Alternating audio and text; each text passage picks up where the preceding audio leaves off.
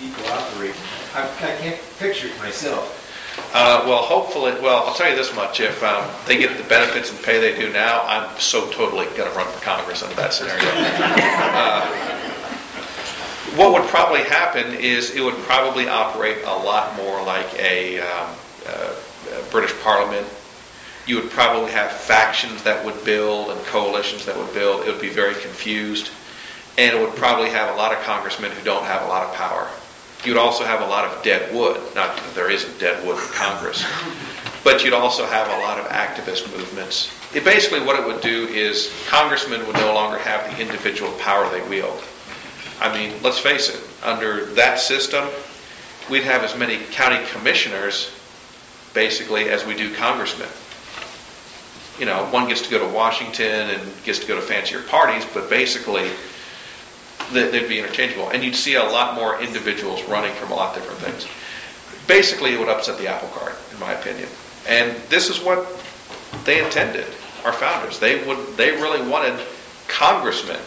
One of the reasons the way they set it up was, you know, the balance of power between the states and the people. But they really wanted congressmen to be very close to the people. They wanted to be so close that they could be voted out like that they had to be very responsive, that they could really respond quickly, that they really were close to the people. They wanted them to be truly the voice of the people. Senators, 6-year terms, elected by the legislature, pretty much untouchable in their 6-year terms. That was the whole idea that, you know, hopefully these folks will be the products of a long political system. They'll be more seasoned, they'll be more politically astute, and because they have 6-year terms, usually coming after a long political career at the state level, that these folks were really more untouchable. They could be the ones that could sit back and deliberate and fly in the face of the people.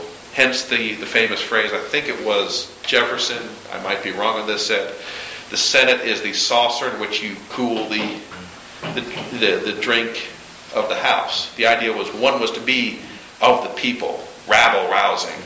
The other one was to be more stately, more distant, more contemplative. That was the philosophical intent. So yeah, it's going to be a mess, but it was supposed to be a mess. And I, for one thing, would be kind of fun. Now that we've tried this, do you think there are people out there that think we're worse off than before the 17th Amendment with the problems that brought on the 17th Amendment? Yes and no. The real debates on the 17th Amendment really haven't emerged until recently. It really came in when people were looking at the 10th Amendment problems. You know, why are states getting steamrollered by the federal government? And that's when they realized, hey, wait a minute, maybe the 17th Amendment wasn't such a good idea. I think the problem is that the Senate is always, you know, politicians have been corrupt from time immemorial. That's not going to change. So, and the point is we have corrupt senators today. And, John Murtha was notoriously corrupt. And, there was, like I said, the folks that published in Cosmopolitan, they were equally corrupt. These scandals were real.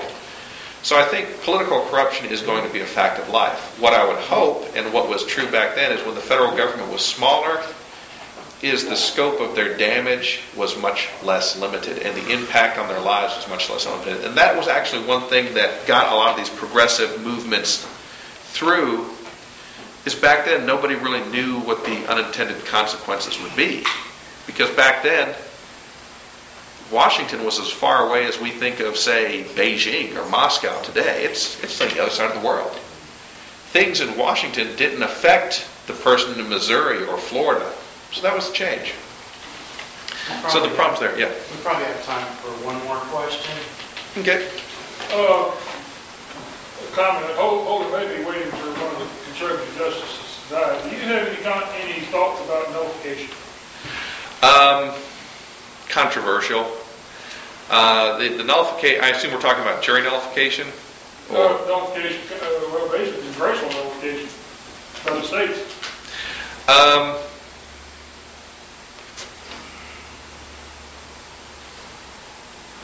It would be interesting to say the reason that it hasn't been very practical is because there's usually money attached.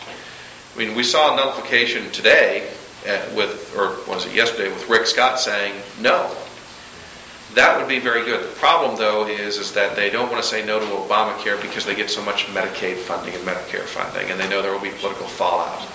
It's the purse strings and the mandates that are there. And there's also the threat of litigation, although that has diminished recently with Arizona and illegal immigration and the Obamacare litigation. The willingness of courts, of states to battle it out in court with the federal government is dying. But it's really budgets. And you got to remember, even in the Florida legislature, people have gotten attached to those budgets. So I think it's a great idea, and I think the 10th Amendment really needs to be supported by it. But I also realize that it's going to be an uphill battle. I think Obamacare is really the first step in that. I think illegal immigration with the Arizona case is really the second step in that. And I think it's going to be very interesting to see what happens. And I think you're absolutely right. The Supreme Court is on such a balance. One car accident could change everything. Thank you Thank so you very much, much. Mike. Appreciate it.